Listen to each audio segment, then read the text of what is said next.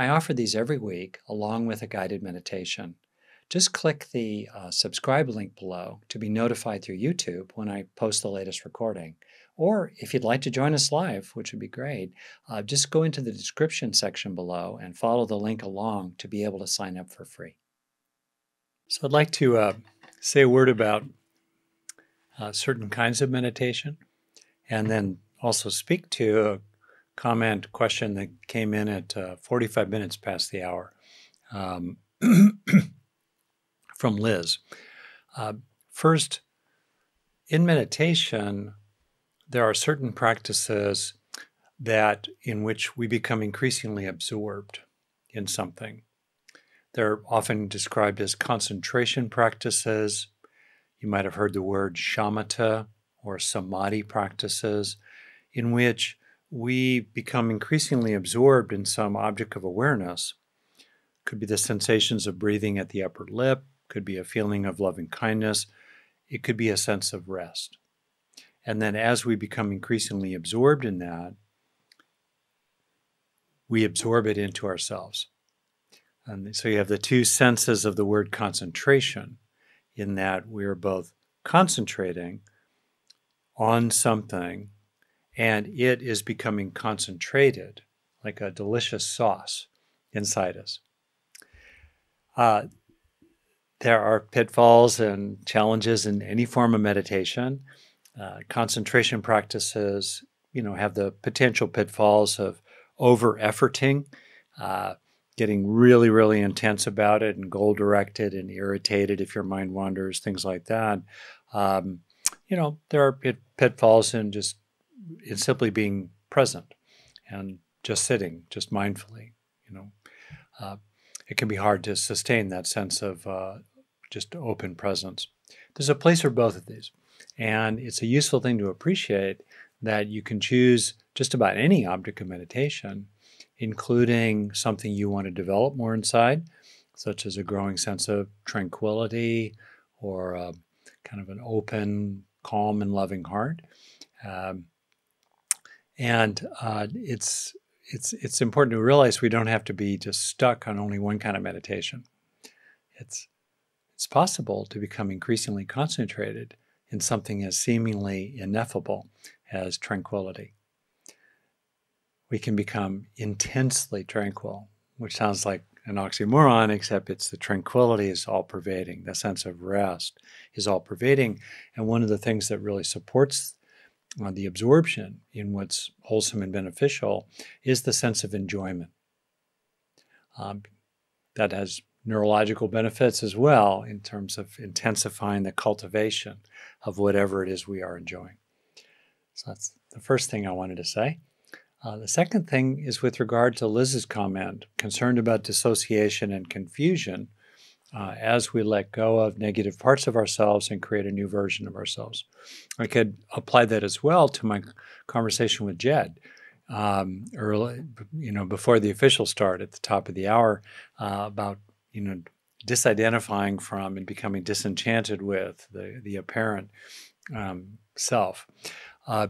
As we do these practices, indeed, it can become discombobulating. And so there's a certain amount of discombobulation that's beneficial, but if it's too much, it gets scary and we get lost. So it's important to have things that are refuges for us. The sense in the body, sense of reassurance, being present, feet on the ground, comfortable chair. We know where we are. Ram Dass tells a story in Be Here Now, bless his memory, in which he had come back from India, done deep practices there, all laid on top of a tremendous amount of experience with psychedelics. He was doing apparently some kind of talk radio out of New York City in 1973, or you can imagine, or even earlier. And people would call him on the talk radio to talk to Ram Dass, wildly tripping in the middle of complete insanity. Just everything's crazy. And you're like, and he might say to them something like, hey, I want to talk to the person who dialed this 10-digit phone number. That part of the person that was indeed grounded and centered. So it's important to stay in touch with those parts. not in some kind of rigid, fearful way, but staying connected to our refuges so that we can tolerate a growing discombobulation, a growing deconstruction, disentangling of the conventional knottedness of the elements of the psyche as we start to open out into the full fabric and even, whoa, start noticing the space between the threads. Whoa! It really helps just to have simple things like the feeling of your cat in your lap, as you go on that journey. Okay. So, as I mentioned, I'm exploring what could be called wise effort. I'm going to try to bring some freshness to that exploration. And last week, I spoke about a very important aspect of wise effort, perhaps the foundation of it, which is to establish, much as I was saying a moment ago, the sense of being already home. Already at home in your body, already at home in the resting state, the green zone of our biology, when it feels like needs are met enough in the moment, already home. Today, I would like to talk about practice. Practice. In other words, it's kind of a central aspect of wise effort, of course. Life happens to us, and we happen in life, in nature, in reality. It's all happening. Then what? I've had the experience many times as a therapist and a teacher where someone will talk with me and about some really challenging situation, and it's really appropriate for me to simply listen and to be with them. And at a certain point, either they are asking or I am asking, okay, wow, yuck, yikes. How might you practice with that? So what does that mean? In other words, we can either be swept along by what is occurring in life and what is occurring in our experiences of life. We can either be swept along in ignorance, fueled and poisoned by the classics, hatred, greed, I would add heartache, right? Or we can practice in our relationship to what is occurring and in our relationship to what we're experiencing and in how we respond to it, how we respond to and practice in our relationship with what is happening to us, our experiences of that, and the nature of reality itself. That's the field of practice, how we relate to it and how we respond to it. I think that practice is like a three-legged stool. It has these three fundamental elements. And I'll use the Pali terms for what I have in mind initially. Metta, Sati, and Bhavana. Some helpful folks who know how to spell these words might want to put them in the chat. Metta, Sati, Bhavana. I am loosely translating these as loving, knowing, and growing. I'm using those terms partly because there's a nice little rhyme at the end, and also because I want to start with the heart. Because the heart is the foundation of mindfulness, knowing, and cultivation or growing. It's the foundation. Because if you don't have heart for yourself and for others, what's the point? What's the point of mindfulness? What's the point of the development of beneficial qualities inside while healing and releasing along the way? The heart. I also like starting with the heart because I think it's kind of a corrective to what can be, and I think an overly analytical and dry and top-down and, dare I say, patriarchal kind of approach, that has sort of run through Buddhism for 2,500 years. I like starting with the heart. I think it's really important. So let's start there. And this is an overview, a survey of these three aspects of practice. Hopefully there will be useful things in this survey, and it could be that it's helpful for you to consider what you could develop more of, what you could focus more on. And along the way, I'll be putting a lot of really good quotations into the chat. Here's the first one. And by the way, sati is spelled typically S-A-T-I. There's difference sometimes the spelling of the Pali and the Sanskrit, but you'll get it. Okay, here we go. So, whoops. Hang on. There we go. This is the classic Metta Sutta. You're probably familiar with it. It really kind of sets an overall aspiration.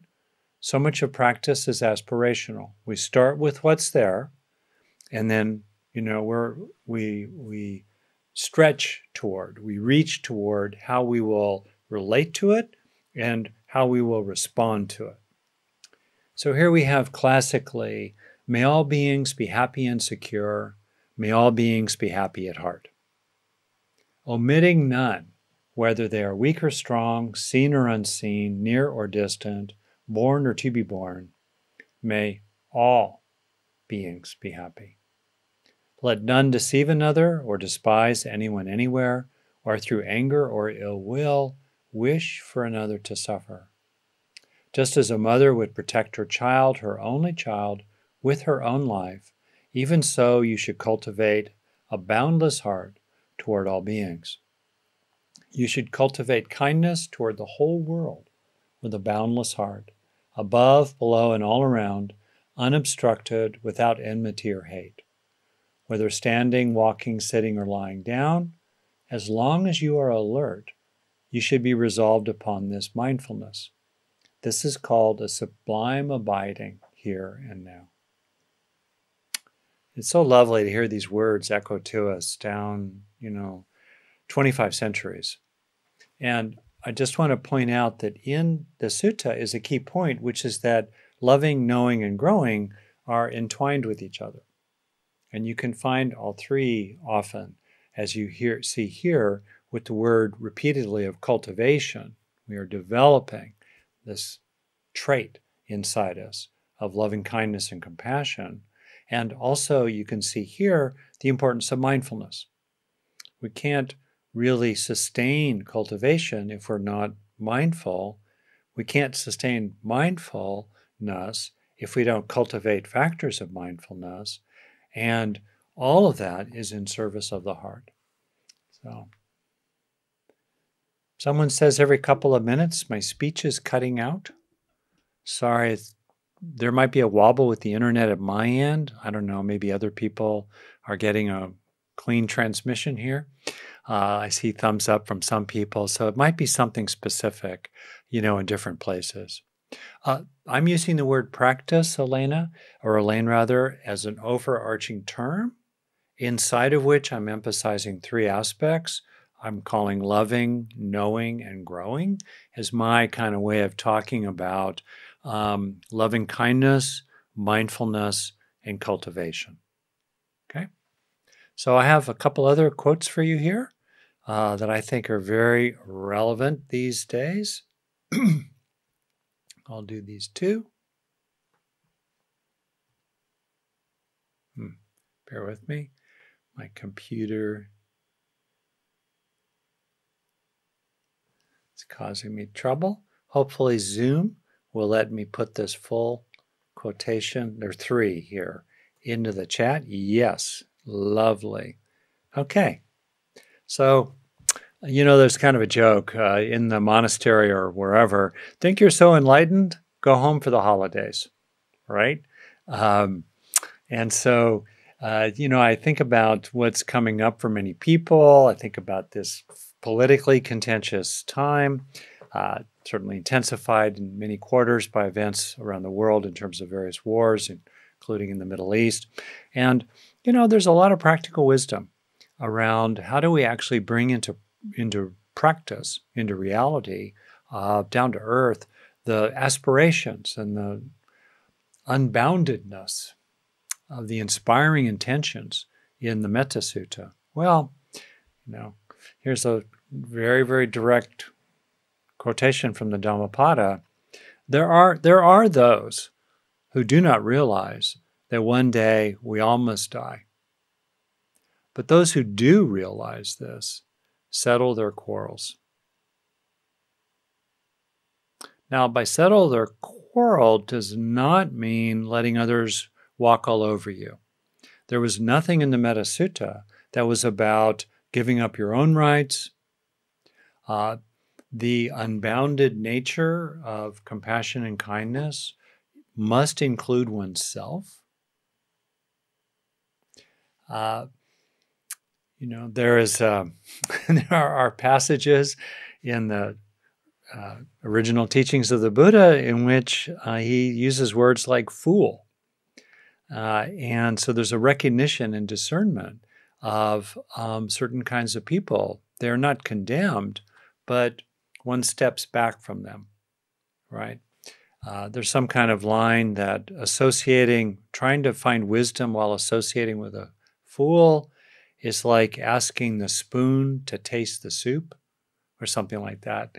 Anyway, so just because we're practicing loving kindness and just because we're settling our quarrels does not mean at all that we need to be a doormat.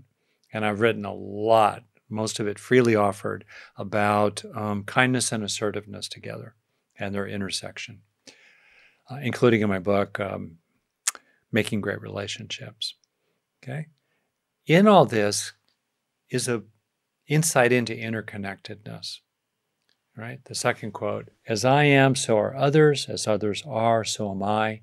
Having thus identified self and others, harm no one, nor have them harmed. And I appreciate that this is aspirational, and I love this quotation from Larry Yang, which is in my book, Neurodharma. I can't put it in here, but basically he says, may I love everyone. And if I can't love everyone, may I love someone. And if I can't love someone, may I have compassion. And if I can't have compassion, may I do no harm. And if I must do harm, may I do as little harm as possible. Larry said it vastly better than I did. And you might be able to find that quotation somewhere. So there's a degree to this, right? There's a degree to us. But at least harm less. At least harm less, and then, of course, knowing that the other person is angry, one who remains mindful and calm acts for one's own best interest and for the other's interest too.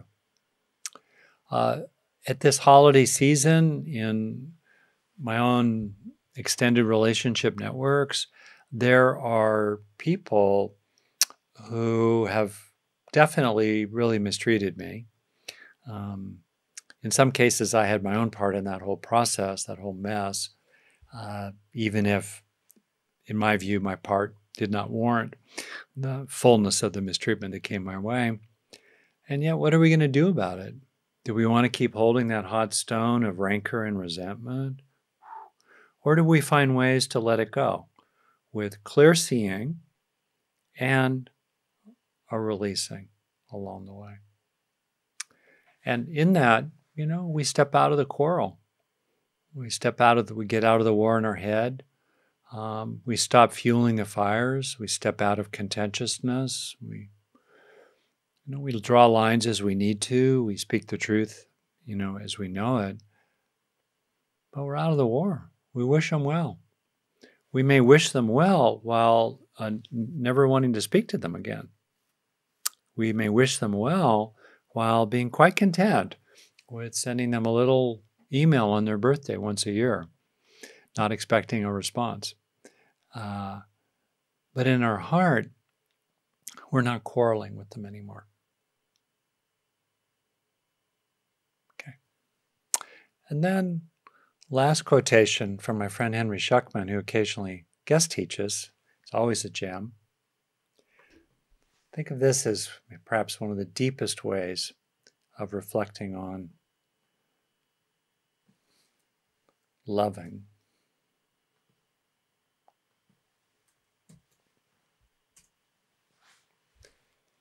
Henry's upcoming book, for which I wrote the foreword, is called Original Love.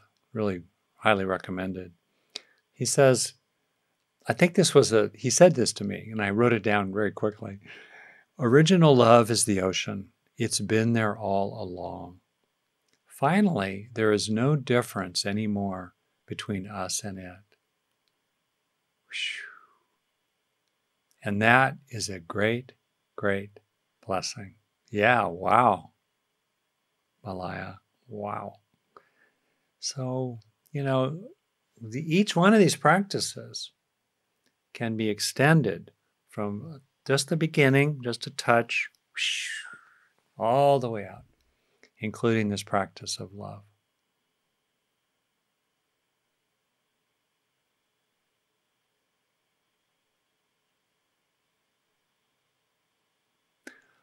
I will admit that of these three, even though I'm probably best known for my work on neurobhavana, taking in the good, deliberate cultivation of, probably the deliberate internalization of beneficial experiences, I have to say that I think love of the three is the most transformative and foundational. And it's something that being lived by love, given over to love, resting in original love, finding living in the givenness of the arising moment, resting in nature, just the original love in nature, our ancestors, the plants, the animals giving us our life. Wow, thank you.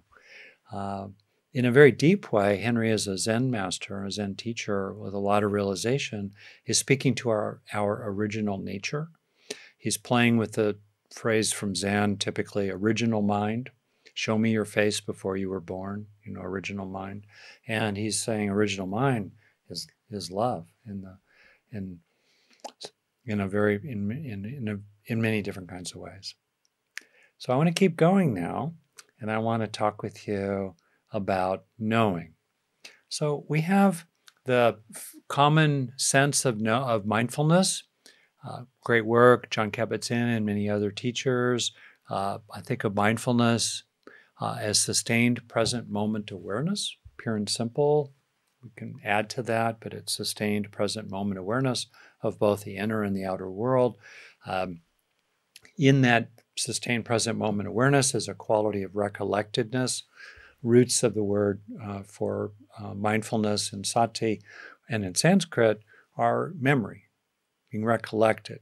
I think of it as a little bit as collected, gathered together rather than fragmented and scatterbrained, scattered apart. So that's pretty foundational sense of mindfulness, pretty basic. Okay.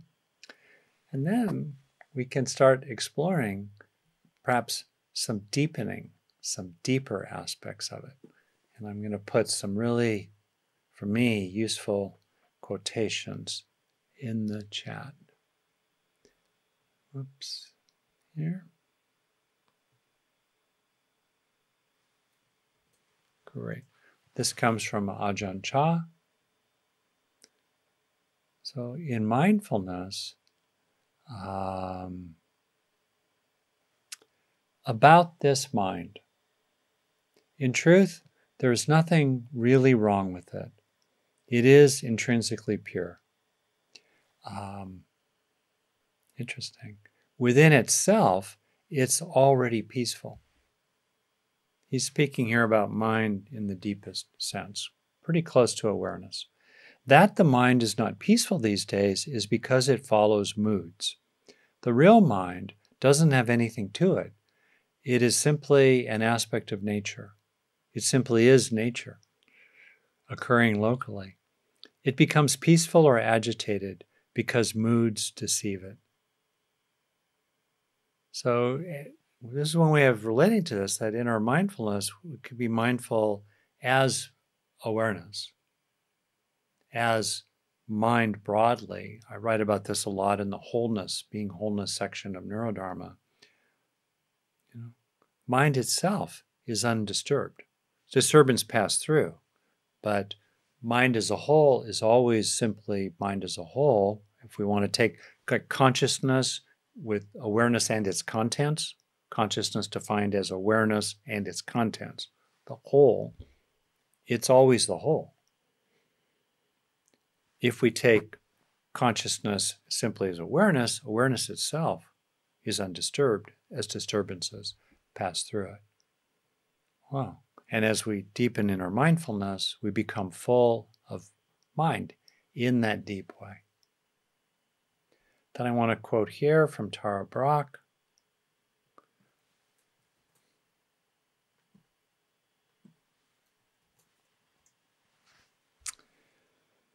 She wrote me, we were having an email conversation. She wrote this: I'm thinking of the three facets of awareness, drawing on a Tibetan view, notably open or empty.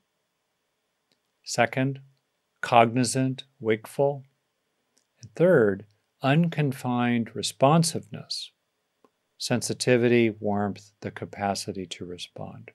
So in mindfulness, we start becoming more and more insightful into the nature of mind.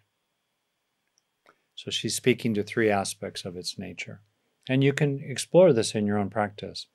And I hope it's okay that I'm just kind of, for me, I'm laying some hardcore stuff on you, some heavy stuff. This is great stuff. This is core Dharma. It's fantastic. So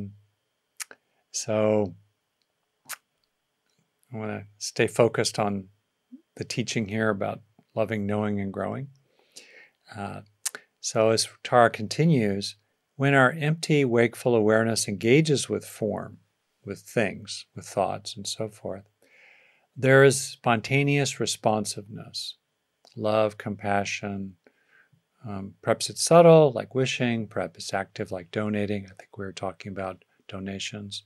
The point is, we can explore and become more aware of different aspects of consciousness in a deep way.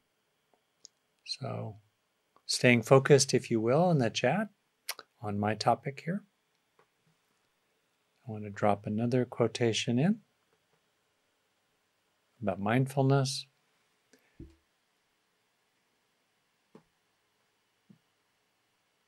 I love this from Mathieu Ricard, two quotations from Mathieu.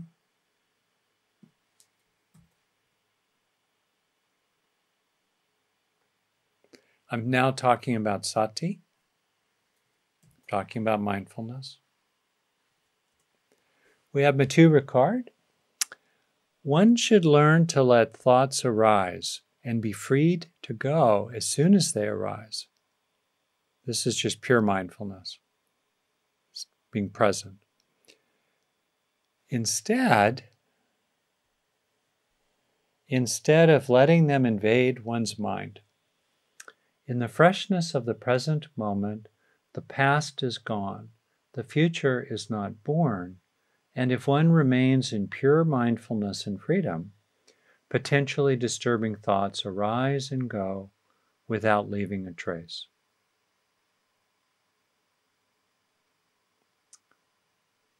I think that could be relevant to some of the commentary in the chat right now.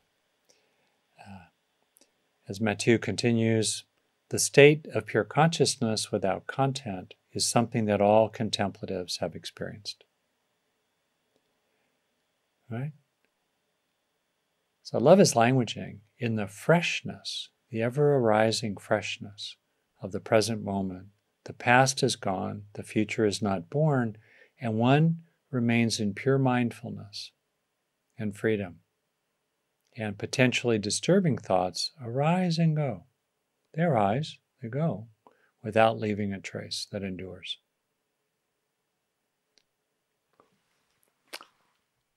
And then I'm going to finish with a very deep teaching from the Samyutta Nikaya about deep insight and practice with mindfulness.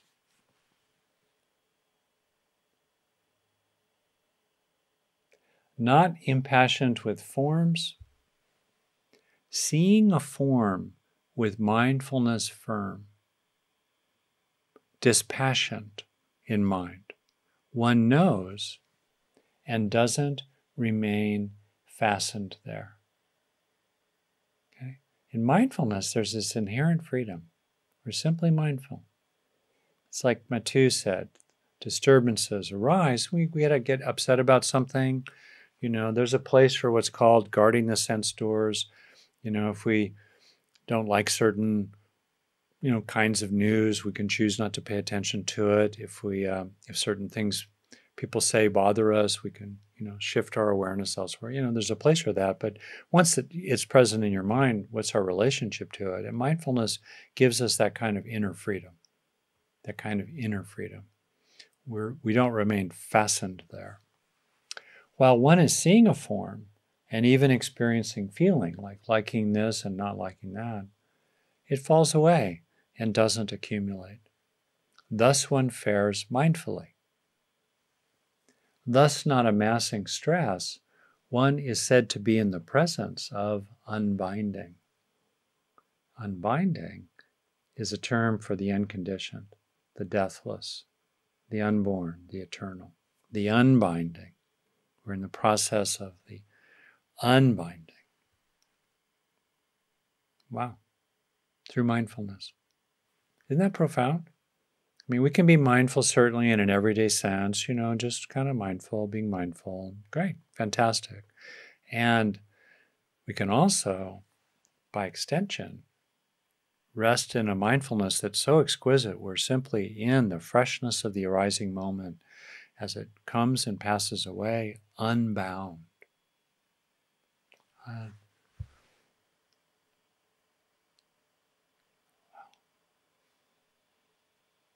Thank you, Buddha. Okay. And then I want to talk here about cultivation. Okay? Cultivation. I don't quite understand the question, Sandra, at 17 after. Whose is this? I think I'm including the quote, the source that was from the Samyutta Nikaya in the early Buddhism teachings in the Pali Canon. All right, now I want to talk about growing. And there's this, I think, big mistake, cultivation, learning, development, healing, growing. It's the forgotten stepchild in a lot of contemplative practice and practice centers and teachers. You can go to many things as I have, and it's wonderful content. It's really helping people have great experiences in the moment. Whoop, and then it's gone. Goodbye. Washes through the brain like water through a sieve. Meanwhile, the stresses, the worries, they tend to remain. Yes, over time, a certain amount of mud eventually sticks to the walls, right? But wow, no, deliberate focus on cultivation, even almost a discomfort with the notion of deliberate development of wholesome qualities. And yet the Dharma is rife with references to deliberate cultivation. Here, I'll bring in two for you, in addition to the ones I've already pointed out. Let's see here. The ones I've already pointed out in the Metta Sutta. Okay.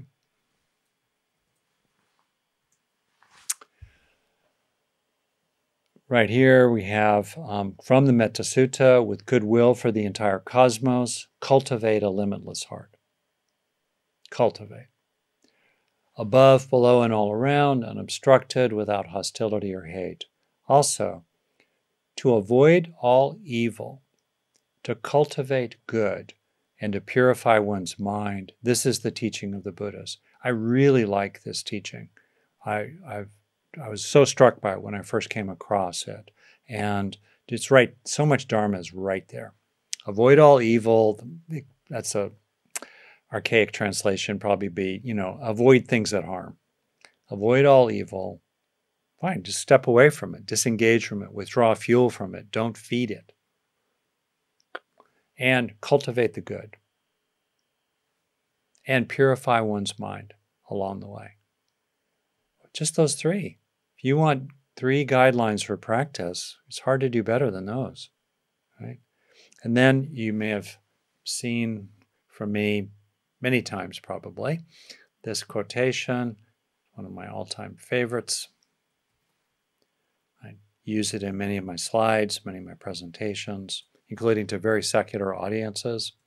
I refer to it as a proverb. Think not lightly of good, saying, it will not come to me. Drop by drop is the water pot filled. Likewise, the wise one, gathering it little by little, fills oneself with good. So what are the drops you are turning toward these days? Is rest a drop? Is the feeling of disengagement from quarreling, contentiousness a drop? Right? Deepening the feeling of release from being harsh toward yourself. It's funny, I've been a pretty determined practitioner since certainly, 15 to 16, because I was pretty unhappy, and I became fairly deliberate about it around that time, and then off to college and beyond. A long time, I'm still just releasing deliberate subtleties and trying to internalize the sense of being good enough already, okay already, right? We practice with it. We keep at it. We keep adding those drops, and we keep trying to receive them into ourselves, so gradually the water pot is full. What are you seeking to grow in your heart these days? What are you cultivating? Developing self-compassion, drop by drop. Great. And then, this is my last quotation, and then perhaps I can respond to questions or comments coming in. As a factor of cultivation, as a factor of learning that's neurologically grounded, I've mentioned it once before, find the pleasure in what you are growing. Even if what you are growing is healthy remorse or a commitment to sobriety, what's the pleasure in it? What's enjoyable for you about it? If only the sense of peace that comes from knowing that today you walked a higher road, right?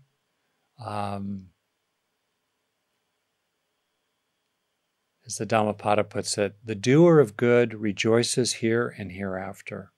One rejoices in both the worlds, here and hereafter, in a frame, cosmologically in early Buddhism, of rebirth into different realms.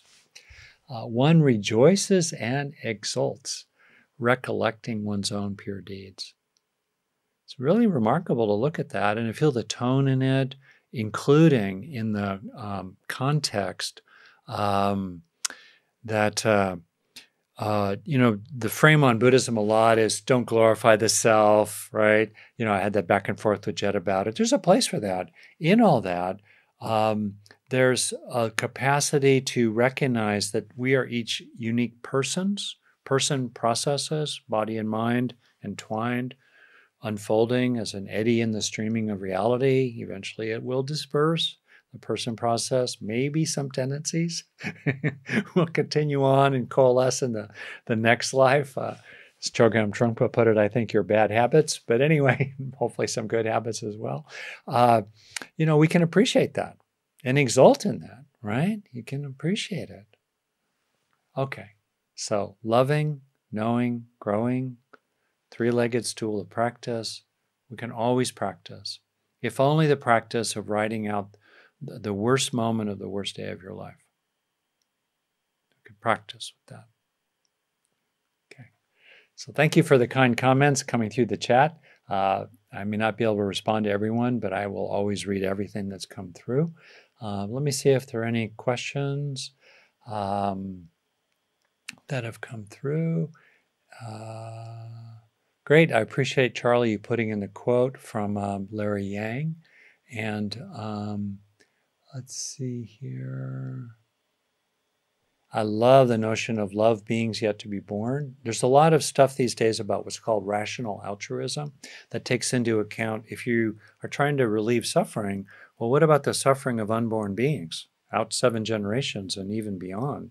Obviously, that's an important thing to take into account when we contemplate, the growing accumulation of greenhouse gases that are driving us to climate catastrophe.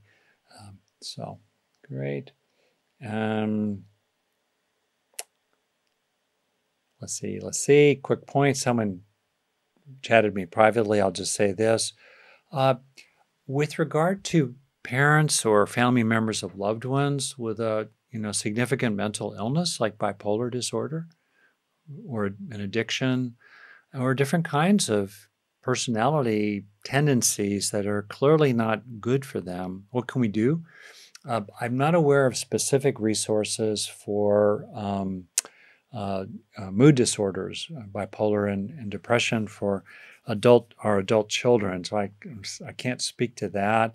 I know there are resources out there in the world.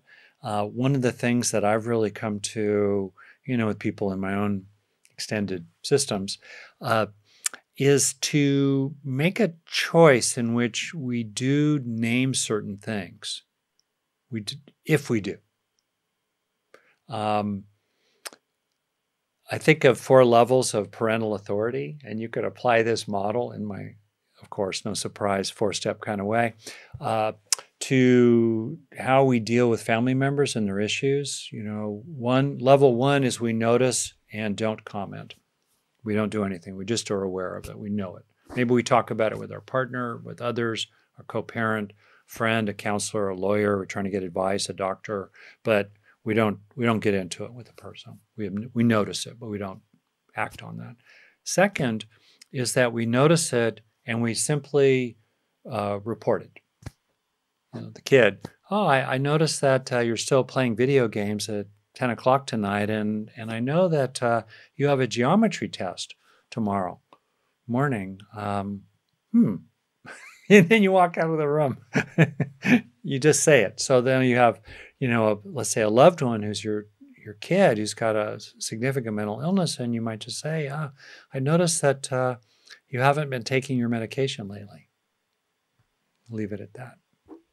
Third level, you notice it and you move into persuasion. You say, look, I really want to try to tell you why I think you ought to take your medication. I know it's got some side effects, but on balance, I think those costs are less than the great benefits to you of staying out of a manic episode and with the crash that inevitably follows into depression. It's your choice, it's your life, you're an adult, it's between you and your doctor, but I just want to tell you as someone who loves you immensely that this is what I think. Whatever. You move into persuasion, hopefully skillfully. You know what you're doing, and you're willing to pay the price for persuasion because you feel you have a duty to them. And then the ultimate level is insistence, where you say things like, I love you dearly, but you just can't live with us anymore. When you're, having these manic episodes, it can get delusional, violent, paranoid, scary. I'm sorry, you draw a line. Or you say things to the people like, I'm just not going to talk to you when I can tell you've been drinking. And by drinking, I really mean you're drunk. You insist. Or if you have authority, you basically say, no, I'm not going to let you use my car because I don't trust you not to drink at that party. And I'm going to insist on that. So, you have to decide where you want to be on that range. So I think there's a place for that. And then apart from that, can we just simply rest in love? Can we, and also have the equanimity to be at peace? One of the kinds of wise effort I'm definitely going to explore is summarized in the lines from T.S. Eliot. You've probably heard me say, teach us to care and not to care. That intersection of compassion and equanimity applied also to areas of our life where maybe we've been caring too much. We've been trying to get blood from that stone. We've been trying to find cheese down that tunnel. We've been trying to send that duck to eagle school, and it's not working. So we try to find a way to be at peace with someone we love while resting in love for them and just kind of resting there. So I think there's a lot of that. Okay. And you could see in what I just said there, the 3 legs of the stool of practice, right? Mindfulness of our own reactions, mindfulness of the outer world, clear discernment, loving intent, compassionate intent, good-heartedness, and the deliberate cultivation of skills, the cultivation of things in reality, like conversations that have occurred, paper trails maybe that have been developed, talking points that have been uttered and stabilized and then built on. We're cultivating things. And in ourselves, certainly cultivating, the heart that's as big as the world and the equanimity to hold everything in it. Okay. So, for those of us in America who may relate to Thanksgiving and relatives and pumpkin pie and all the rest of it, may you practice. May you practice. May you return to practice. May you find refuge in practice. Uh, for many years, I took formally 7 refuges every day. They're more in the background these days, but anyway, one of them was practice. You could take refuge in practice. I think it's one of the ultimate refuges, practice. So let's just kind of let this sink in for a second, and I invite you to take, some breaths with me here to briefly just touch the sense of loving,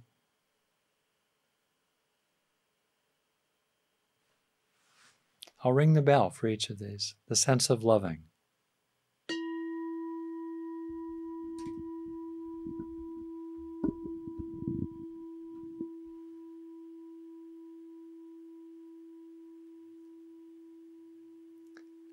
The sense of knowing, of mindfulness, discernment.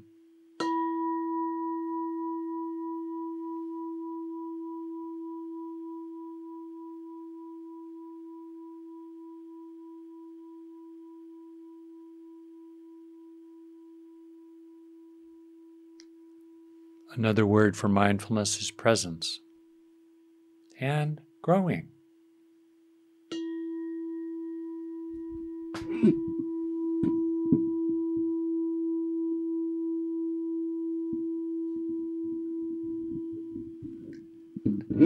Healing, developing, learning, cultivating,